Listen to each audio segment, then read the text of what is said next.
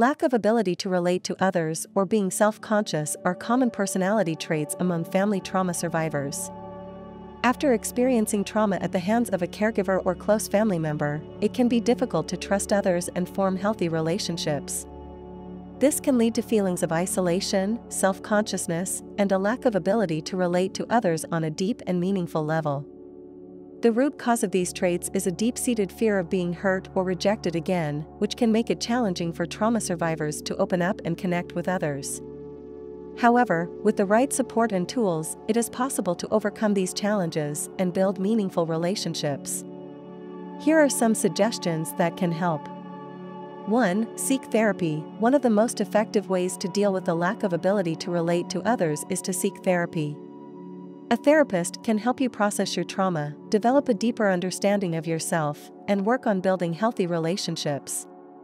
2. Join a support group. Support groups can provide a safe and supportive environment where you can connect with others who have gone through similar experiences. Being surrounded by others who understand what you are going through can help you feel less isolated and build meaningful relationships. 3. Practice self-awareness. To build healthy relationships, it is important to have a strong understanding of yourself and your needs. Take time to reflect on your emotions, behaviors, and patterns, and identify areas where you might be struggling with trust or connection.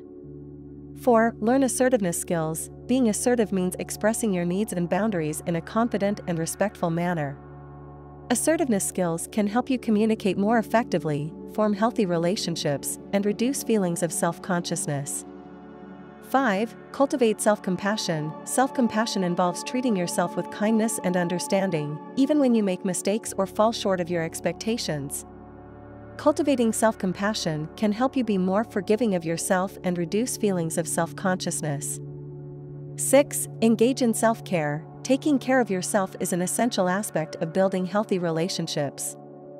Engage in activities that bring you joy, like hobbies or exercise, and make time for self-reflection and mindfulness.